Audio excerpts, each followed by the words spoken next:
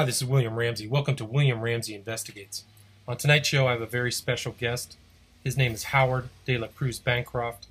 And tonight we're going to talk about a subject that he has a long discussion on YouTube about. It's basically the vice or theory of everything, and he's going to explain his terminology. But are you there, Howard?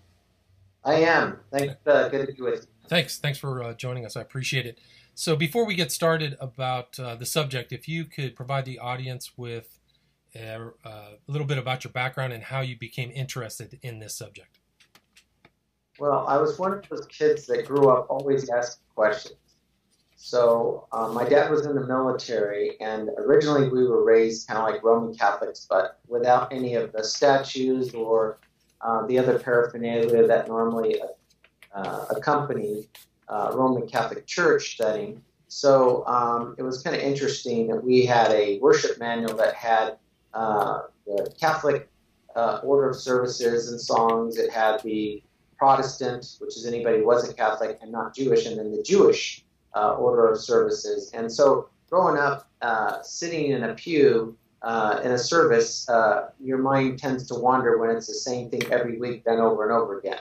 And so I would take that time to look through the Armed Services Manual, Worship Manual, and ask questions related to what the differences were between the three faiths. And most of my questions really I don't think that's adequate answers for me. I was also a kid who was very interested in science. I remember one of the first days I went to first grade. I was a 4-year-old in a Department of Defense school in Japan. I checked out a book on the planets. And the librarian said, "You can't check that book out." And I asked her why. She said, "Because that's too advanced for you."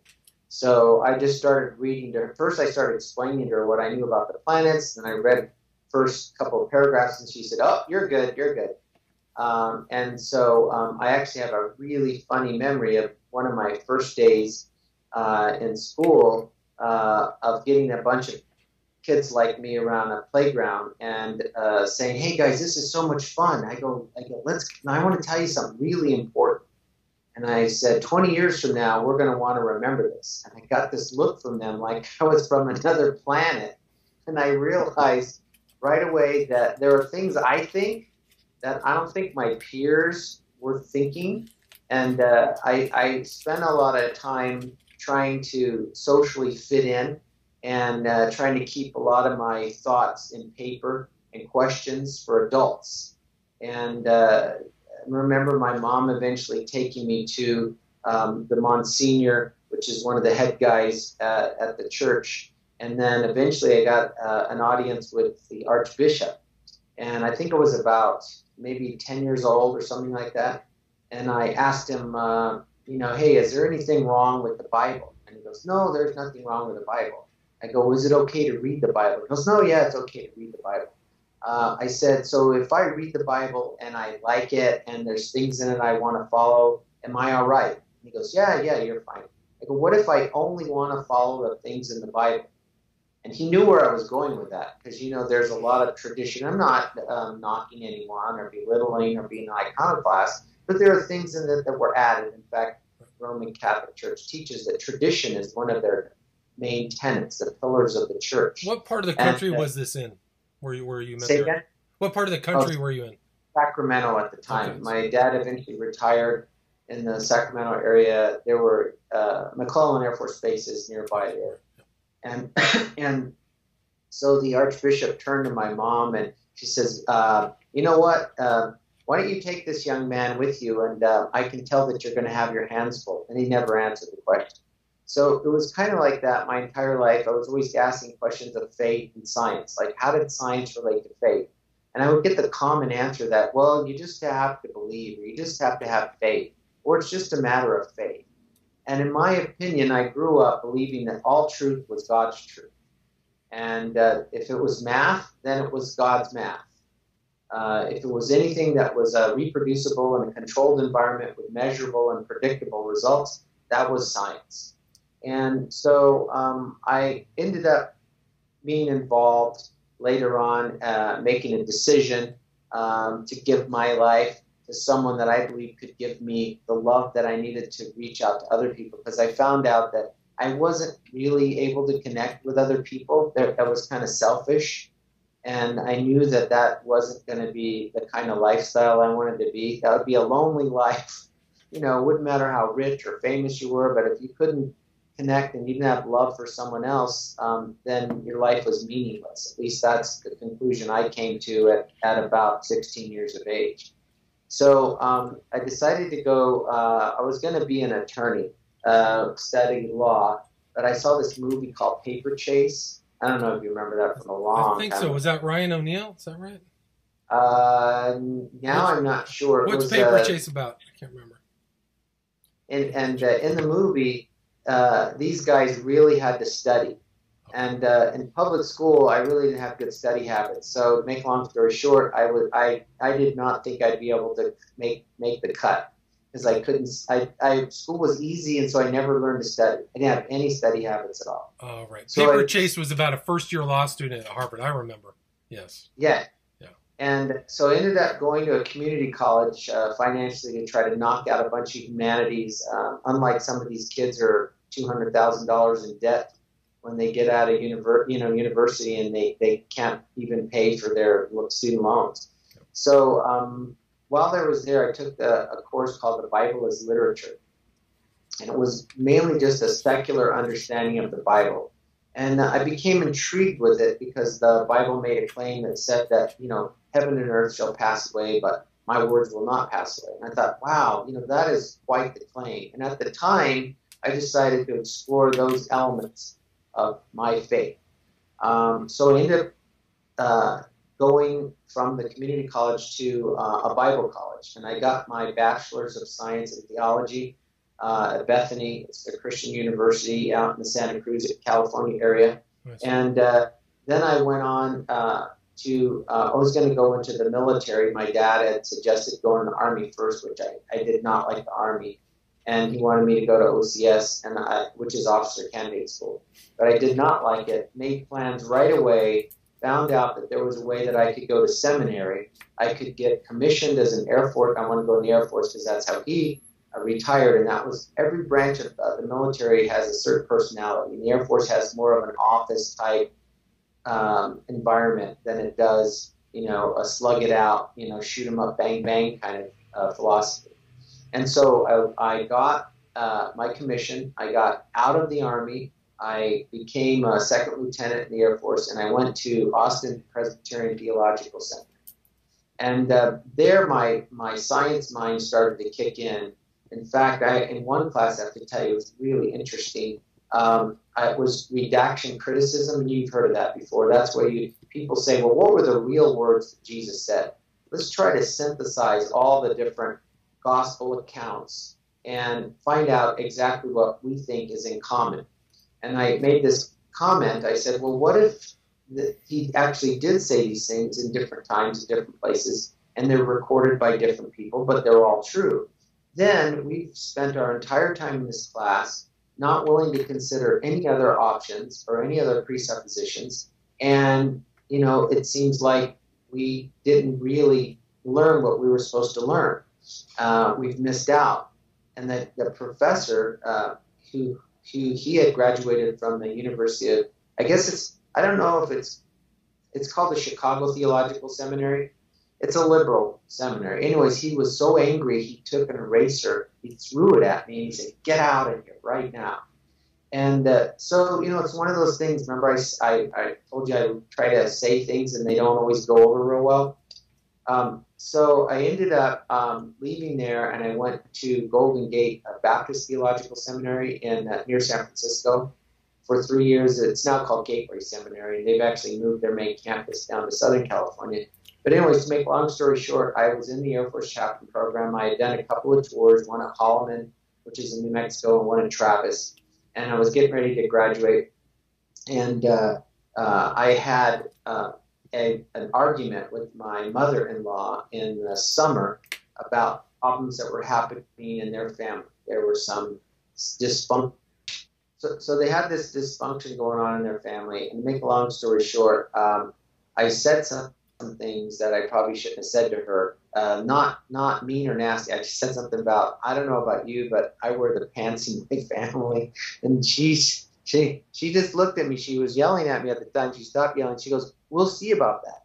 So I forgot all about that. I thought that I was the big man on campus, and I handled that with the witty saying and forgot all about it. About 3 months later, they come out for Thanksgiving and said, "Well, we're going to take the kids and we're going to visit the grandparents in Oregon."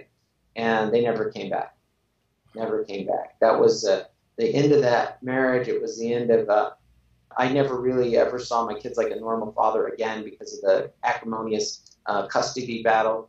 The kids were abducted, but her father and her attorney were able to make things in such a way that it was so difficult that by the time I was able to see them, they had already convinced the kids that I didn't care, which wasn't true. So to make a long story short, that was the end of that career, and I was in IT, information technology. I had just invented a microprocessor for a cutting device. And it was really amazing. And I couldn't even follow that through. We created the device for about $50 in parts, and we honestly could sell it reasonably for $15,000. And the reason why is because in these large manufacturing machines, they have engineering flaws, and they have these lucrative service contracts. Now, this was in 1986. They were charging $1,000 an hour to fix this machine. And this device fixed that engineering flaw so that instead of them having to 2 or 3 times a year pay $15,000 to $30,000 to service this machine, this solved the problem. And the guy who was actually running a company was the one who suggested what it should be priced at. And he said, "Dude, you are on your way. You're a millionaire," because they have these, I don't know if you've ever seen them, but the large newspapers and magazines, those big rolls of paper. Yes. Those are the cutters that they used. And they ran 24 hours a day, 365 days a year. And so you know that if they were able to charge $1,000 an hour, $15,000 to fix the problem wasn't a big deal. And so, anyways, make that story to finalize it. It was, I couldn't continue emotionally with my kids abducted and taken. It was very difficult for me to continue.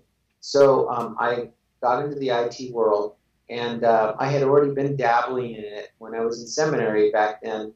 You probably remember this, but they didn't have Windows interfaces and characters in Greek and Hebrew.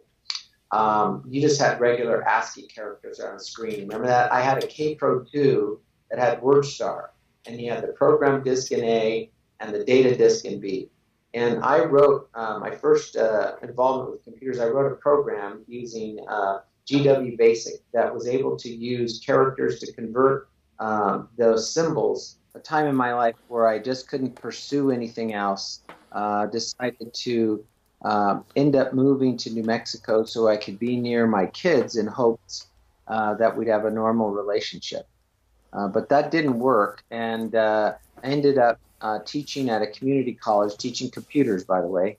I had been involved enough with computers at that point where I was able to demonstrate proficiency, and I had proficiency based on my business experience, which is real important at a community college. So I ended up working at the college, teaching 4 years. Then I got tagged by the state when they took over a school district financially to run their computer system. And I ran Los Alamos, and everyone knows about Los Alamos because that's where they, of course, invented the atomic bomb. Right, Manhattan Project, yeah. Exactly. But in addition to that, they had one of the most lucrative contracts with the Department of Energy to fund public schools. This was back in 1986. They had fiber to the desktop. Now, that was unheard of for any other school district in the country at the time. A 1 gigabit connection. Wow. And so that was kind of fun, but I ended up getting involved in politics, and I decided to start my own company and doing consulting, and through a nonprofit, actually.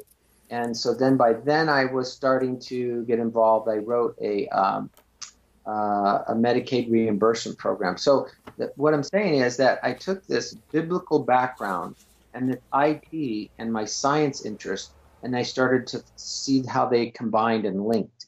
And I started to do some research for a book that I wanted to write based on carbon nanotubes using graphene. And I actually explained this, and I mentioned that in the YouTube video, that research led me to some conclusions of how I could scientifically describe what I see as discrepancies and anomaly in the codes that make up everything. So that included both DNA. A lot of times we refer to it as junk DNA. And so I have a theory now that makes everything that we now currently believe totally obsolete. So all of our current theories, whether it's the Big Bang or the superstring theory, they all deal with time, space, and matter. Okay. And I actually think that is after the fact, that what precedes time, space, and matter is information, code, and word. Okay. And so that is all the quarks, all the bosons, all the leptons, they have to know where to go, how to fit, how to interact. All of that is information. So at the center of all of that, of all the functioning, we can see using math. Math gives us an explanation for how things work. But interesting enough, in the book and the way I describe it in the movie, these scientists were creating mathematical formulas and programs, computer programs, to figure out what would be the optimum growth environment for these carbon nanotubes. Because, you grow them kind of like crystal. Gotcha. And you can vary pressure and temperature and gases and electromagnetic fields and change the way that the lattice is for the nanotubes, the way they look and the way they actually function. So when the scientists, the way to describe it, looked at the actual real live analog carbon nanotubes that were grown in this environment, and they compared them to what they expected them to look like in the mathematical formulas and in the algorithms they use and the computer program, they noticed there's a discrepancy. And you know this too. When you use electron microscopy, don't you notice how strange everything looks? The smaller you get, how jagged it looks and how asymmetrical it looks. And so I personally ran into the same thing. So I talked doing this research to some quantum physicists at Los Alamos Labs and Sandia Labs. And there are some premier labs in the country for some of the research they're doing. Sure. One of these guys is probably one of the top 10 quantum physicists in the world. And he said that those are just normal discrepancies. Those are normal variations. And I said, I don't see that. And in fact, and I just told him in the movie, and you know this, I think it's within 3 nanometers now that they're running into the problem with Moore's law, because the current transistors are so small that now the anomalies, the asymmetrical patterns on the substrata layers are starting to cause interference. In other words, they're bleeding over, the voltages are lost, and so now you can't maintain the values, the voltages you need for maintaining zeros or one values. And so instead of going horizontal, they're having to go vertical now. I don't know if you know that, but that's no, I wasn't aware. That's the latest thing in computer chip development. Oh, right, they're starting to layer them. Yes, I'm familiar with that. Right. Yeah. And so and when I talked to this quantum physicist, I explained to him, I said, look, that isn't normal, because it will change the electromagnetic characteristics of the carbon. So if the electricity is flowing in a certain pattern and it expects to be in a certain design, it's either going to be a conductor or it's going to be a resistor. And it is no longer acceptable. Those variations must be accounted for. And so in the book, I explained that I am able to extrapolate that, and based on my findings in DNA and based upon my findings in noise and the microwave background emissions that we see, that it looks like all randomness, all chaos, all noise, all static, and all asymmetry appear to be signs of malware or a virus-like function in the pattern and the code that makes up everything. And so that changes that's a whole new paradigm, because you'll notice now when we talk about time, space, and matter, they'll talk about the way the world functions, but they're dealing with something that's already been, and I don't want to use this word the wrong way, but created means it happened.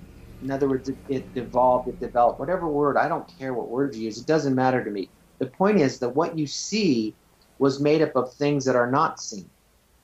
It's that Gotcha. information. So you're saying that underneath all tangible, even scientifically ascertainable matter, there's a program. Is that what you're saying? Right. Yes. Right. And the problem with the current simulation theory that's out there now is it does not account for a virus in the code. It appears to be that I keep looking every day, and William, if you can find somebody, let me know. But my information's all been copyrighted. It's all been protected by the Writers Guild of America West. This has been over a year that I did this. Mm-hmm. I appear to be the only person who can definitively offer that plausible theory that the simulation theory has a virus in it. So a lot of people believe that this functions like a computer, but they don't understand the randomness, noise, chaos, static disorder, asymmetry part of it. So you'll hear guys arguing for either symmetry or asymmetry, like the chaos effect is a theory, the butterfly effect, right. And that is an emphasis on the virus, but it is not an emphasis on how they both link together. And then you hear a theory that people say that the virus created this. But the point is that a virus only exists to reproduce itself at the destruction of the host. It has no life in and of itself. It links to organisms, biological or otherwise, and then it can function. And so I actually call it a fake seed. It's like an artificial seed, the counterfeit seed. Seed has the actual capabilities for creating life. Right. Just like even a seed of a man and an egg of a woman, when they connect together, then biological life begins to function and it begins to happen. Just like when you put the seed in the ground, it has the capabilities for growing, but in the right conditions, then the biological life begins to manifest itself.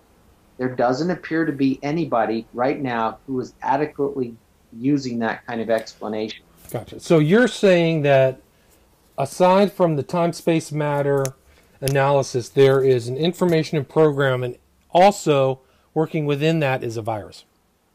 Correct. Gotcha. And I link that, much like C.S. Lewis and J.R.R. Tolkien, I link that to historically the biblical narrative. And what I say is, because remember my background, I have that systematic theology working there. I say that God, and I use that term between you and I, I'm just going to say in a broad sense. Gotcha. The idea of a superior being, and you know how some people want to call him extraterrestrial or they want to call him something else. I don't care what they call him. The point is, whoever wrote this program, whoever put this program in place, it seems to match the biblical narrative that, in fact, that at one time this was programmed without the virus being active. And I speculate, and I say I have to speculate because when I don't know for sure, I can't explain it. I'm just going to say I'm speculating. But it appears to me that that matches the definition of the sin and the fall of man. So in my movie, the way I describe it, I set this scene up, and I'll just replay it for you. What's the name of the movie? The Vitruvian Code Project. Gotcha. And that's just the working title for now. And the Vitruvian Code references? Well, the Vitruvian Man is Da Vinci's drawing of what they call the golden ratio and mathematical symmetry that was apparent in nature.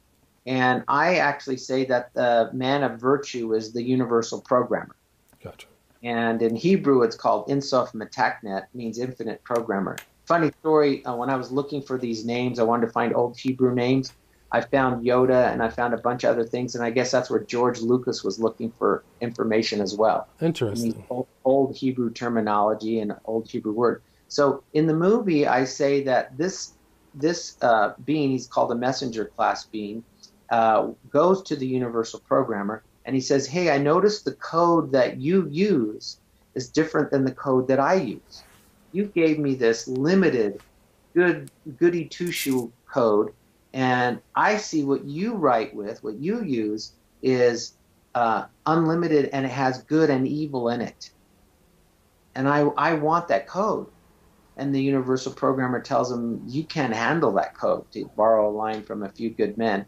And he says, well, why not? And he says, because we're the programmers, and we program everything. It's a reflection of who we are. And we know good and evil, but it doesn't bother us. And so when we write a program, or we create a program, or we program a program, it reflects who we are and has good and evil in it. And you are in the program. You have a beginning.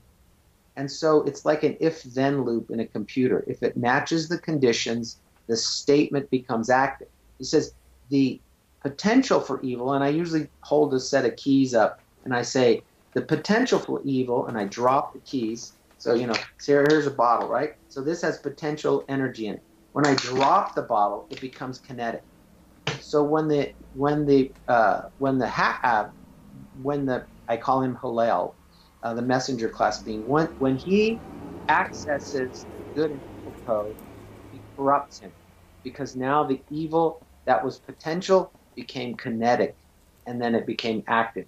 It was a reflection of the programmers, and now it became active because he's in the program.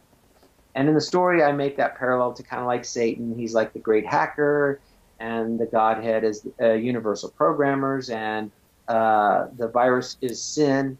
And then Satan goes to Adam and Eve, the prototype people, and I make an inference to some biological interface that has to do with the plants.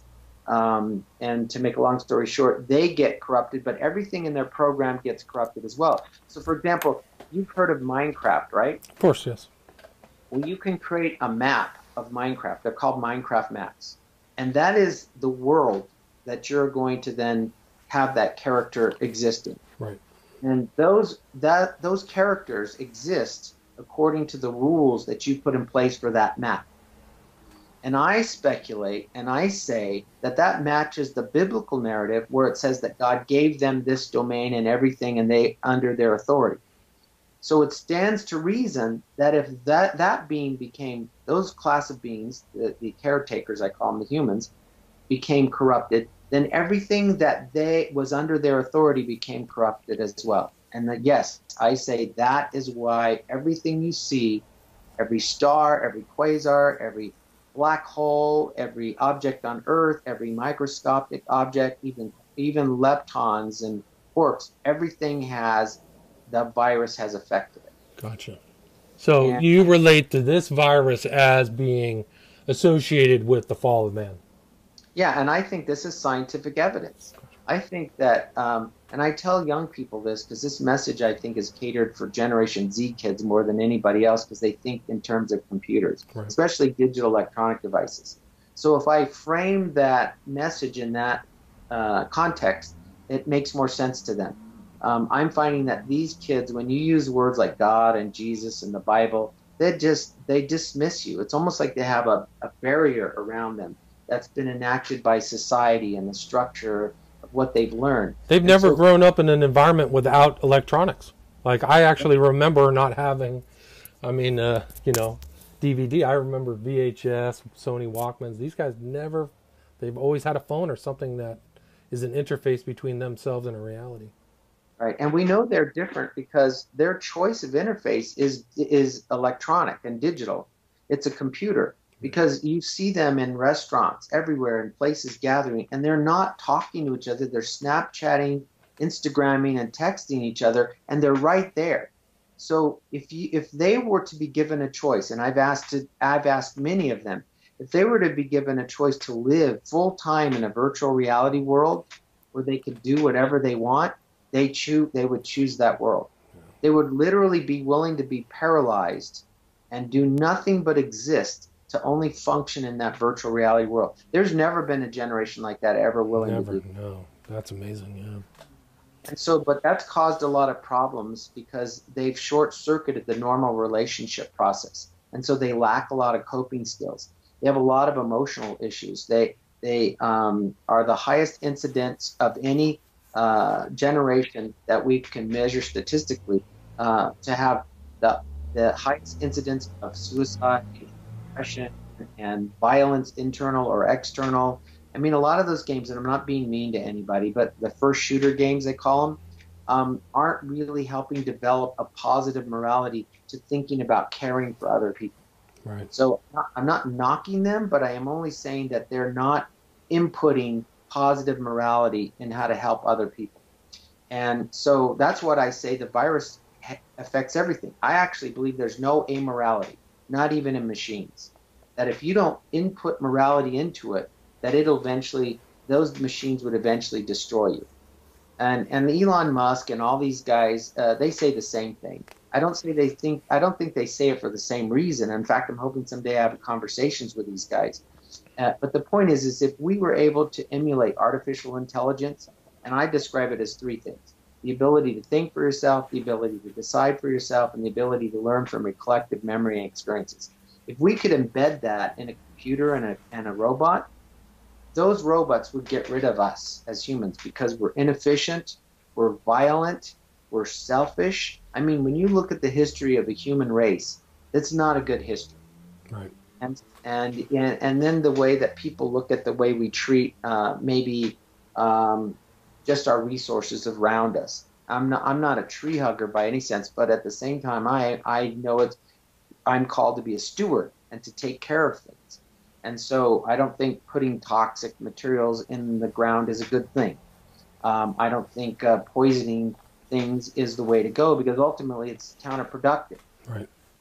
So with that in mind, I've developed a science-based morality. I think I'm the first person in history to offer it. And the reason why I'm the first person is because my science says that the coding has a mission. In other words, the code originally was designed so we could be fruitful and multiply, and we could have dominion. Okay, those are the basic tenets of the code originally.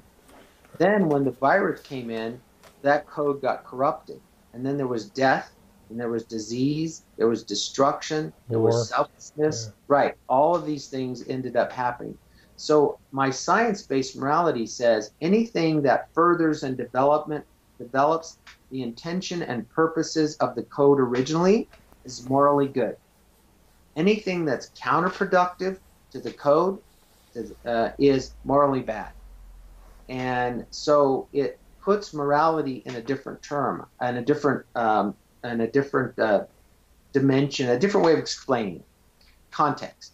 And so people don't have to agree with me. I'm not asking them to agree with me. I'm asking them to just see that there's consistency in my thought and in my theory, that this theory covers every category of science, all of philosophy, all of theology. It connects all the dots. I actually believe it's the first scientific-based theory that gives you not only a consistent worldview, and explains the past, the present, and the future, but it also gives you the context for filling in the dots for things that you don't know. And so if you have a consistent enough theory, when you don't know something, you can go from point A to point C, and you can kind of fill in the dots. And as long as you're consistent, then you're probably on good ground. And ultimately, and here's what's so important, this has an application to your daily life. And what's that? Yeah. Well, the purpose is to pursue selfless love. This dimension was programmed by someone, or I believe programmers, who did it selflessly, thinking about someone else. The idea of the gospel is that the universal programmer comes into the program to bring the antivirus so that we can pass through the last virus filter, which is death, so we don't get quarantined and separated, so we can get to the next virus-free dimension to restore that, but he did it selflessly. He gave of himself. He thought of others. I actually believe that is the reason we are here. We are here to learn about selfless love, how to care for others, how to put them before ourselves. And in that pursuit, then we will look at things like the biblical narrative and see the value of it, not only scientifically, but also in the conduct and way we treat each other. So this is the first theory that is not only consistent, it's science-based, it's a worldview, but it also has a daily application to my life. So I'm driving down the highway, right? You've had this experience. You live in Southern California, brother. I don't know how you do it. It takes a lot of patience. These people literally will be driving 100 miles an hour, especially there's the road that goes from Victorville and it goes down into San Bernardino, it goes through the mountains, and it is the scariest thing in the entire world. The entire traffic, 3 lanes or whatever it is, 4 in some places, that they're traveling. I've been 100 miles an hour, not trying to get run over. And because it kind of goes downhill there once you get, and so they're exactly what you're talking about. And then all of a sudden, something will happen in the freeway. They get in the, I guess it's a San Fernando Valley when it starts to level out. I believe it's San Fernando. No, I think it's San Bernardino. Yeah, I think you're going into the Inland Empire. Right. Right, San Bernardino. And it gets to the flat area, and then all of a sudden, it starts to meet some on-ramps, and the traffic just grinds to a halt. Right. So now you just went from 100 miles an hour to like 5. And in your rear view mirror are guys still doing 80, 85, and they come right up on you and they'll change lanes at the last second. And you don't know, are they on their phones? You don't know if they're paying attention. It's the scariest thing that I've ever encountered in my driving. And my point is initially that fear, and it is fear, if you've ever been in a crash. Now, most people, maybe they haven't and they're not afraid, but I've been hit by 2 red light runners. I was in a head-on collision. I've been run off the road. I mean, just things that happen to you. And so that my world's a little colored. I'm a little hypersensitive. I actually became a reserve sheriff deputy in my county for a while just so that I could call in bad drivers and get something happen. If that makes any sense. It does. It makes perfect sense. I wish I could do that. My God. I'd be on the phone all day here in L.A. Holy smokes. Yeah, you know what? 10 calls a day. It is awful. It is awful. And so to try to concise or to summarize that, this theory tells me that there's a program for me and that this is an opportunity for me to trust the programmer, and that if he's going to protect me, he's going to protect me. And I need to take confidence and assurance in that program.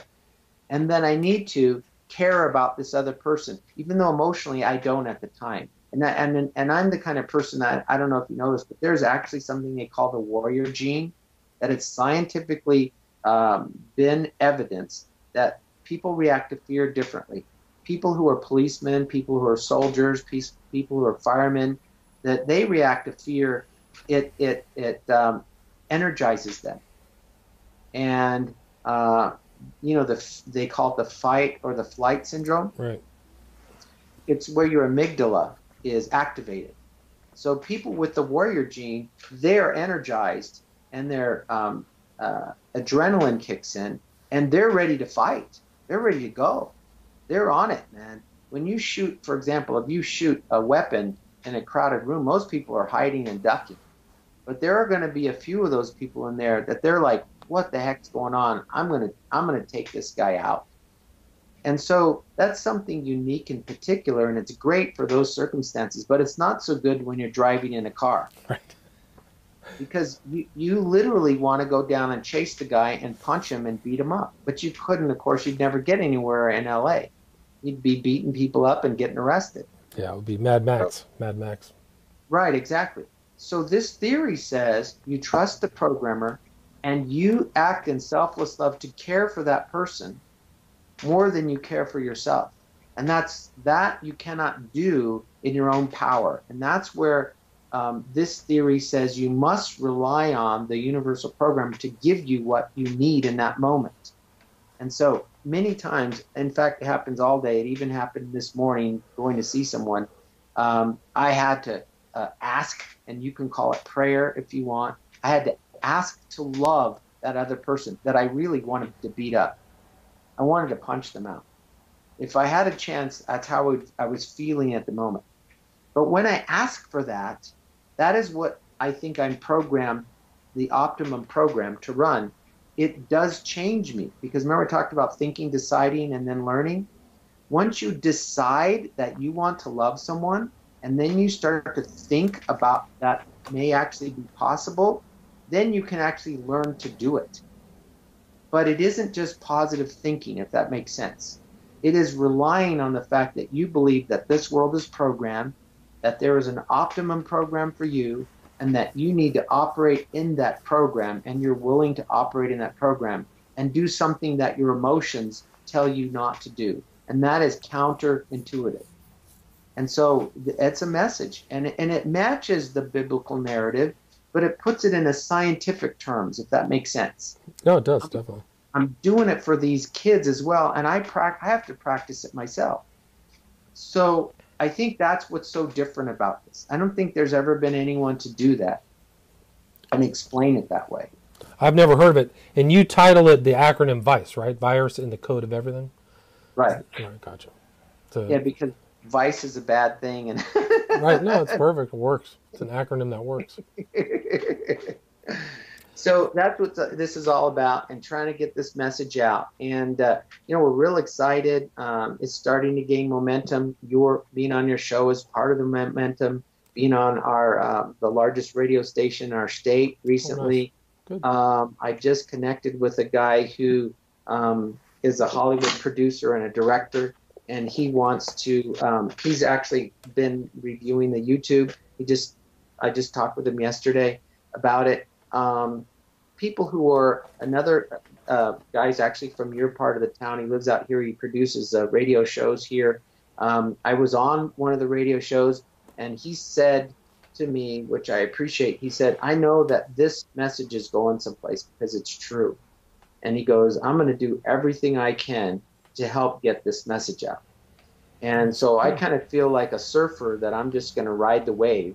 And I do feel like I was programmed, if you want to call that, for a reason. And that is because of my systematic theology. This theory has to not only be scientific, but it has to be theologically accurate. Because I think even the biblical narrative, there is a lot of evidence that it has symmetry in it, patterns in it. Some people call it codes. Right. But I think they can misunderstand the purpose. The purpose isn't, this is not a Gnostic interpretation. It's not something that favors the intelligence. It says the purpose is to act in selfless love, to think of others before yourself. And that's the emphasis of this. And if you think about it, even a mentally retarded person who has a very low intelligence and IQ has a great capacity to love. I have been around some Down syndrome people that just being in their presence brings such peace and such warmth and such comfort that is an indication to me that the playing field is leveled by making that the goal, not intelligence. Interesting. And so I'm trying to use intelligence to connect with people who would reject the traditional understanding, but at the same time, that is not the emphasis, if that makes sense. No, it does, definitely. So you believe that selfless love is the highest ideal, transcends, the quest for knowledge or intelligence or whatever. Right. And it's not just loving like, you know about Greek, so you know about there's Eros, Right, Eros, Logos. There's Phileo, which is friendly, neighborly love. There's, also Estorgo, and there's Agape, which is the highest. I think that terminology means selfless is a different way to think of it because it's talking about putting the needs of someone else before yourself. Gotcha. That we can all grasp. If you just say the word love, that's so ethereal nowadays. It could mean anything. It's used in so many different contexts as well. It's even the New Agers used love, or the Hindus, and all kinds of things. So it's used in different environments, I would say. Right. So putting the needs of someone else before yourself gives you a context. Because let's say you're a politician and your goal is to get elected. If you operate in selfless love, you are now thinking about your constituents above your own desires. If you're a corporate CEO, you're now thinking about the needs of your workers. If you're a philanthropist or a Wall Street person and your stocks, you're now thinking about what are the needs of the clients or the people I represent or the people who work in those companies. It changes. It gives you a different paradigm. And I think it more clearly enunciates what the specifics of the kind of love that needed here. And I actually speculate in my book, the first book in the Vice Theory, but also in the movie, that selfless love slightly accelerates you in time. And the biblical parallel to that is operating with discernment. That when you are functioning outside of your own selfish desires and you're seeking the needs of others, the Holy Spirit gives you wisdom and insight and discernment that you would not have. And so I speculate also that we live in a time delay, that just like a digital video recorder in a surveillance system, there's a time delay so that it can accommodate the 2 or 3 seconds before the motion happens. Interesting. And I think this world is in a delay. And so when you see someone who's a terrorist, by the time he pushes the button on the bomb, it's too late. That person needed to be reached before that. And we need to operate ahead of the time-space curve to really make the changes in the world around us. And in the movie, I set up something called the suicide bomber scene, where actually one of the members of the Vitruvian Code Project, we call it, is able to connect to this young man by having discernment before he pushes the trigger on the explosive device. When do you think that movie will be available? Oh, I'm just guessing. I imagine it's probably 2 to 3 years. Gotcha. But you say the script is fully written? The book is written. Gotcha. A screenwriter then takes it and puts in things like camera angles and other information that needs to be added. Characters, the way that they stand, even all of that stuff has to be developed. But I have that. Do you have a book that's available for people to read?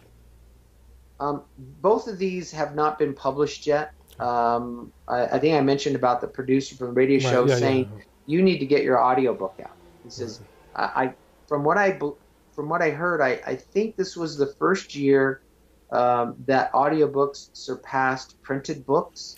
I do believe that they're taking over. I had a guest who said that his Audible book sold more than his printed book.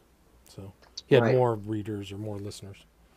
And so that's going to be my first emphasis. I have somebody working right now on that to try to get that to come to pass. And I'm thinking that's going to be probably somewhere in the next month or so.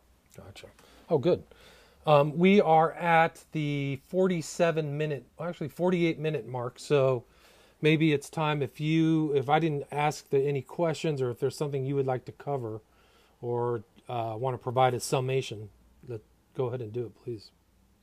Yeah, my main thing is I think what I'm going to do is in my YouTube broadcast, rather than trying to put a lot of production value into it because I don't have that yet, is to take other people's videos, because I've been watching YouTube a lot, and so I'll watch all the latest theories.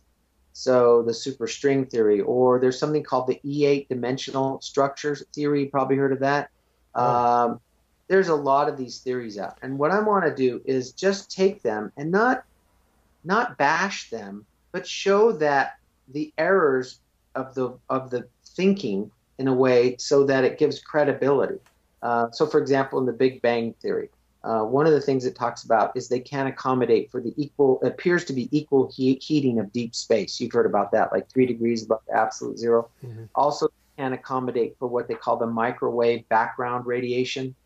Well, in this theory, it fills all the dots. It fills all the gaps because it says, look, all that noise, all that static, all that you hear is evidence of the virus active in everything. It's out there. Also, this matches the appearance of the universe at this time because everything is not symmetrical, but it was designed to be so. And so you're going to find consistency, if that makes sense. I think so, yeah. You're going to find consistency makes sense when you had initially a symmetrical based program for the virus to just affect it in different pockets in different ways.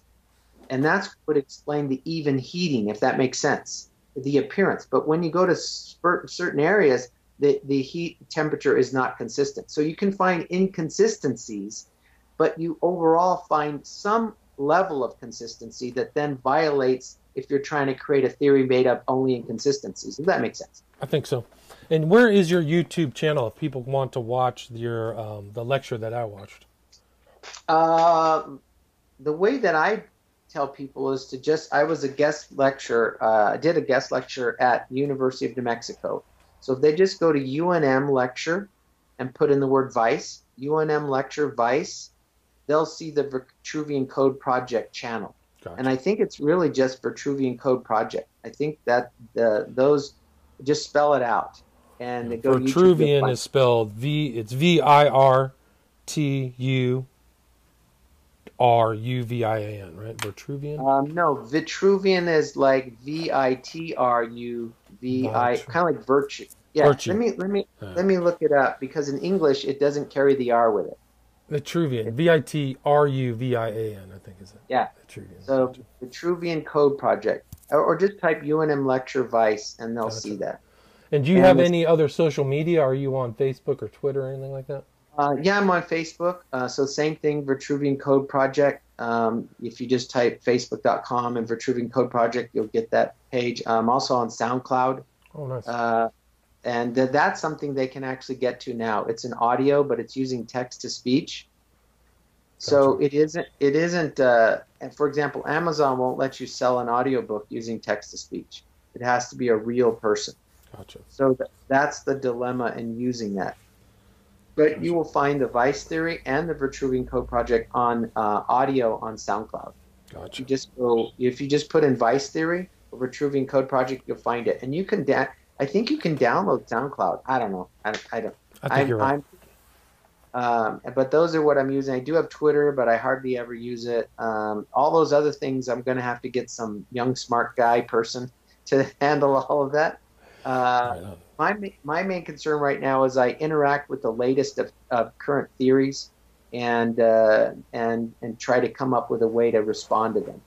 That's what I spend most of my time right now. Gotcha. So if there's something you see, the latest thing, hey, just bounce it off me, and I'll give you I'll offer an explanation. Sounds good. Howard DeLaCruz-Bancroft, thank you so much for being on the show. Appreciate it. Thanks, William. All right.